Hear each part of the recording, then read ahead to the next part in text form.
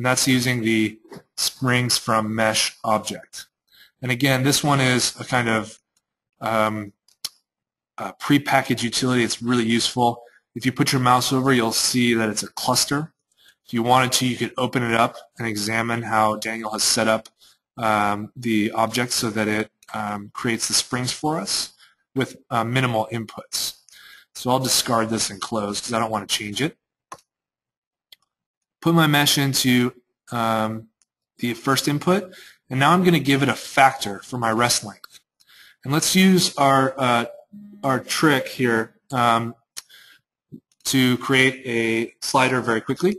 We want it to be somewhere between 0.01, less than 1, less than 2. Right? What that does is this is a multiplication factor, not a rest length, but a rest length factor. So I'll call this RL factor. Right? So it will multiply the length by 1 in this case, or if you bring this down, it will be smaller. All right. So now we have a series of springs, right? And we can start to build out the physics engine, right? So as we've been doing before, we'll just drop in the Kangaroo physics object. We'll grab our Boolean toggle, and again, you can copy and paste this from the other file if you like. I'll just keep building it out once more so that we get into the habit of doing it. So I'm going to plug this into my simulation reset, grab my timer, change the interval.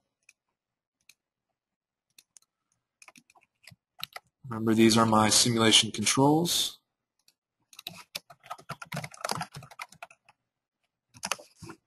All right.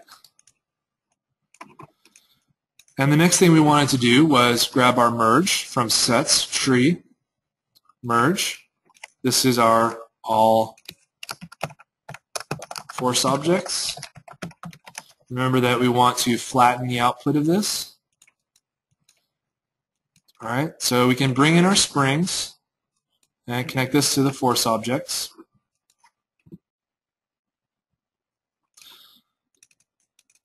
All right, so everything looks good thus far.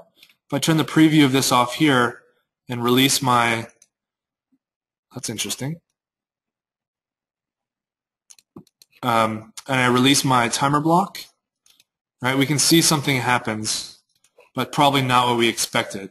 Our mesh kind of crumples up into a little shape, which might be interesting, but not what we're after. So what's the key factor that we're missing? We want to relax this mesh and create a minimal surface based on these edges. So what input are we missing in order to guarantee that our mesh stays connected to its original edge? All right, well done. You guys already have the answer. It's anchor points.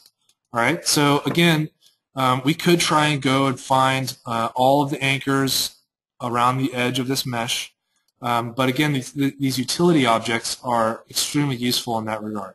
If we go to back to the utility tab under Kangaroo, you'll see that we have a couple of very interesting options. Mesh corners, as well as naked vertices, right? So if we grab both of those, we can drop them into the canvas here, and we could try both cases.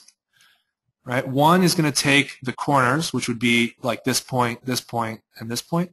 The other is going to take all of the naked edges, which means that that edge and the corresponding vertices don't have a face on more than one side. Right? So we'll take our mesh and connect them up here. Let's start with just the naked points as our anchors. And let's go ahead and see what our simulation does.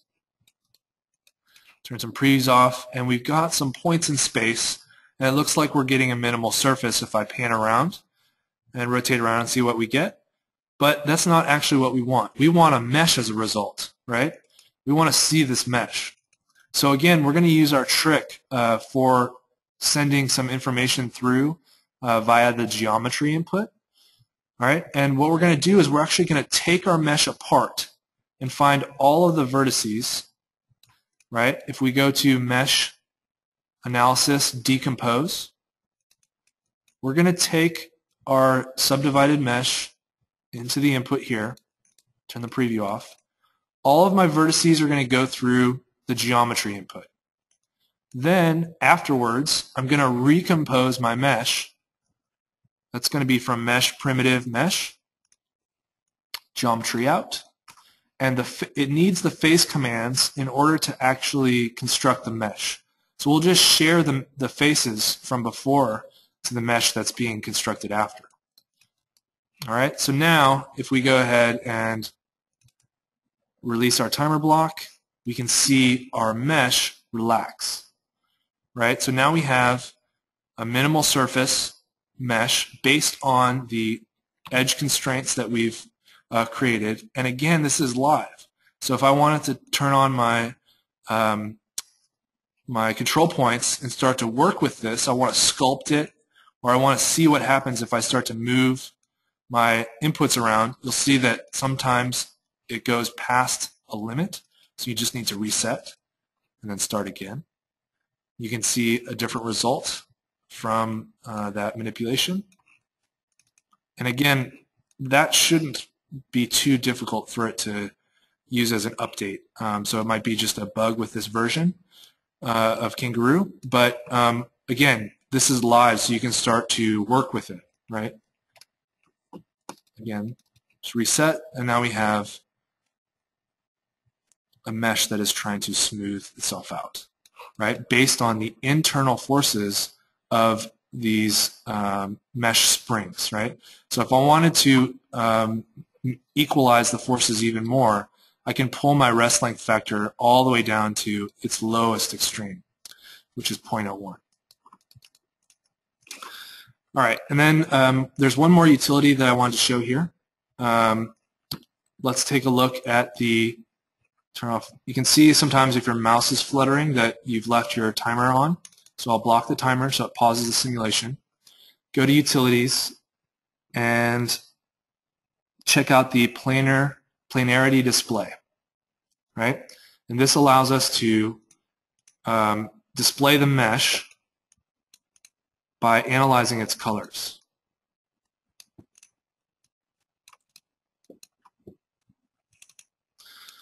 So I'll turn the preview off here and here. The last thing I need is I just need to use a custom display to use the color and the mesh to preview it. So this is under Vector, Color, Custom Preview. All right. So it's going to look kind of funky when you start, but the minute that you release the timers, you'll see that we get this kind of gradient of green to red.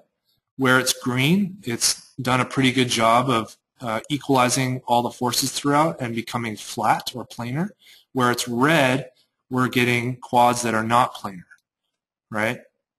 So if we wanted to try and minimize that, we could go back here and increase the divisions so that there is a higher resolution to our mesh before we simulate. And that should do a better job of allowing all the forces to equalize and the corresponding quads become planar.